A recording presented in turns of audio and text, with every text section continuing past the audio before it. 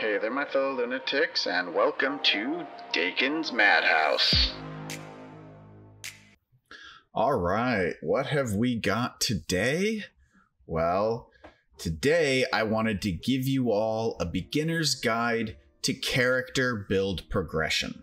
Corekeeper has tons of build options. I mean, I've listed several on my channel before, but definitely not all of them. And I will undoubtedly showcase many more builds as time goes on.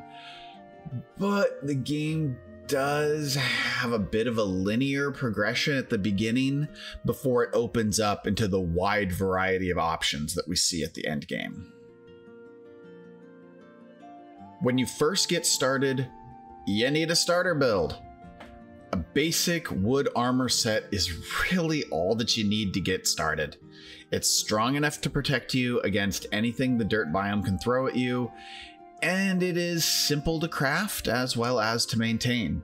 If you feel like upgrading to copper, you can, but honestly, it's not really necessary unless you just find yourself struggling a little bit. Basic weapons are all that you're going to need as well. A copper sword or a wooden bow will work great. When it comes to necklaces and rings, just wear whatever you find at this point. I mean, I didn't even include any in the build. You don't need rings or necklaces this early in the game. This basic wooden build will get you through the first two boss fights as well, easily allowing you to take down Glurch and Gorm. So, you've beaten two, maybe even all three of the initial bosses. You're ready to dominate the inner core and start exploring beyond the Great Wall. At this point, you'll want our next build. Our next build is iron. If you want to make bronze armor, you can, but with how easy it is to get iron in the early game, I recommend skipping the bronze and going straight from wood to iron.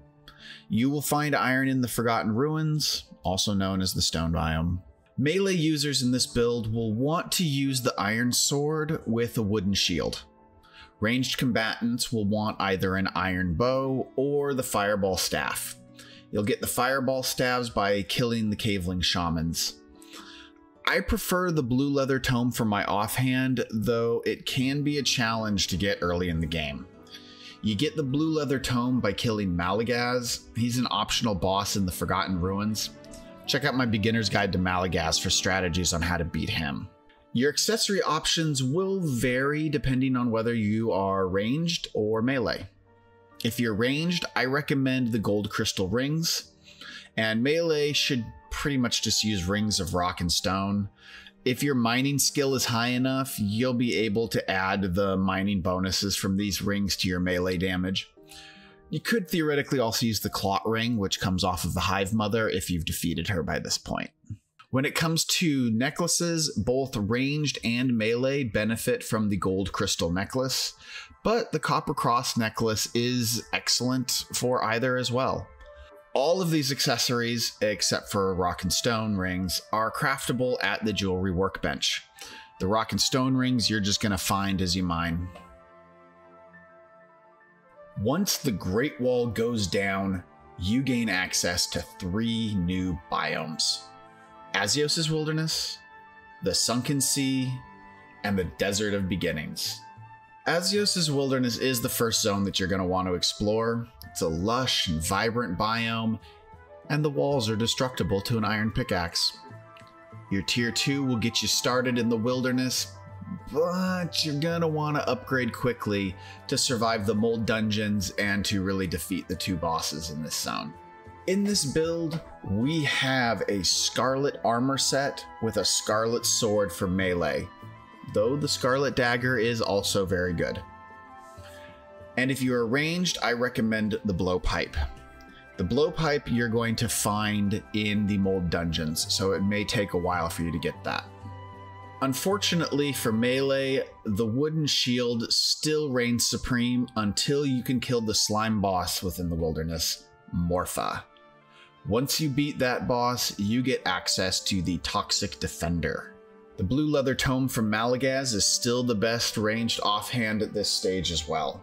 and your big upgrades come from your accessories.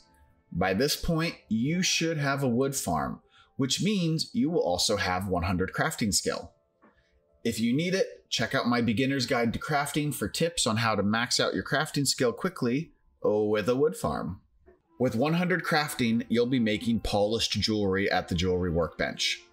The polished copper cross necklace is an excellent necklace for ranged or melee, and the polished gold crystal rings are excellent for ranged.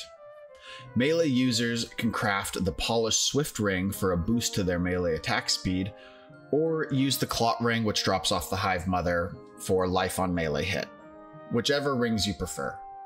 This build will get you through most, if not all, of Azios's wilderness. You can also start exploring the Sunken Sea with this build if you want. Once you get into the wilderness, your options open up. You could stick with the Scarlet set, but there are other options. A dodge set becomes viable at this point, especially once you start exploring the Sunken Sea. There are a lot of accessories that give you a dodge boost. Check out my dodge build video for all the details on how to get a dodge set. You also can put together a poison build at this stage in the game. Both the poison and the dodge builds are the kind of build that you'd need to put together as you explore the wilderness and start exploring the Sunken Sea. I also have videos detailing how to put together a poison build, so be sure to check that out too. So this build deserves more of an honorable mention. The Slime King crown and the Royal Gel can be worn to make the crabs and the sea tentacles in the Sunken Sea friendly to you. This will make exploring the Sunken Sea much easier. So much easier. You get both of these items as guaranteed drops off of the Slime King. That's an optional boss that you can fight when you're in about your Scarlet gear or better. You can pull it off in the iron if you got the skills. Being able to explore the Sunken Sea without getting constantly attacked will make it a lot easier to find a lot of those dodge build items and other accessories that you will need to be able to put those mid-game builds together properly. At this point, once you're able to survive and explore the Sunken Sea, your build options explode open. There's really no linear progression anymore. If you get your dodge set to 90%, then you can explore the Sunken Sea and the Desert of Beginnings with no problems. The poison build can handle Ra-Akar, boss of the desert, and if you kill him, you get the Scarab armor. And Scarab armor is used in crit and thorn builds. There's also burn damage builds that you can get once you defeat Igneous. All of these builds become viable at this point. Really, you just need to start exploring, check out all my build videos for inspiration, and then put together the build that works best for you and for your playstyle. And I think that just about wraps it up for today's video. I hope you enjoyed yourself, and until next time, stay crazy.